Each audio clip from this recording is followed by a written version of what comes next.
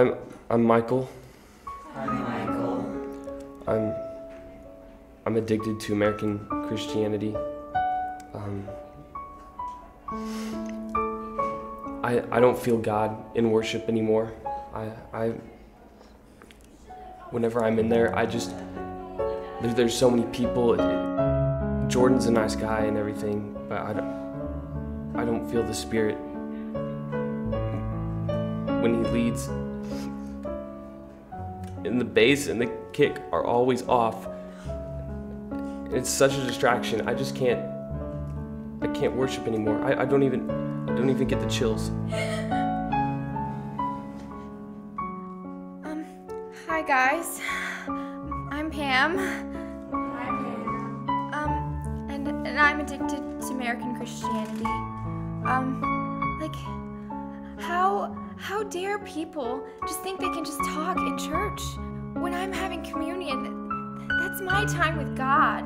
And when people are just sitting next to me praying together, like I'm trying to focus with God. And it really distracts me. When I'm at East Campus and I'm trying to read my Bible and people are watching Doctor Who, I just can't focus. And that is my personal time. I can't believe how inconsiderate people can be. I just can't. Hi, my name is Tommy. Hi, Tommy. I'm addicted to American Christianity. I just don't understand why I need to go to church on Sundays. I have church at home, me and God, by ourselves. I could go outside right now and have church. Why do I have to have it on Sunday? You know what? On Sundays, that's the time when I get to sleep in, wake up, and rest the whole day. I don't need church. I don't need community. I have God, and that's all I need.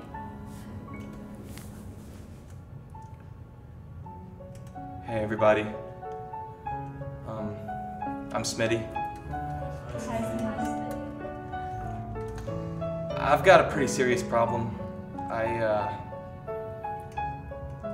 I want to be just like Josh Quaddy.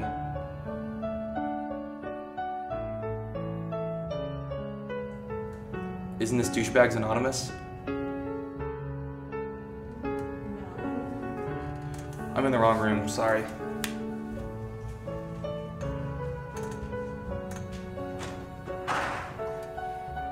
Well, hi. My name's Dick. Hi, Dick. And I'm addicted to American Christianity. I mean, I know God's got a plan for me. I mean, all things work together for those who love the Lord, right? For the good.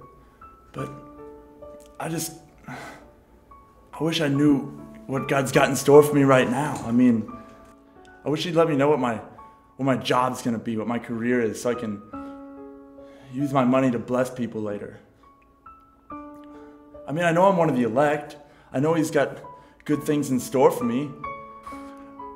I mean, who's my wife gonna be? I mean, I got someone in mind, but I just wish he'd let me know so I could stop wasting my time and get on with it. I mean, I know he's got a great woman out there for me. And he's been just preparing her for me ever since she was born. I know he is. I know she's out there. And I know she's gonna be dying. I just wish he'd let me in on what he's doing.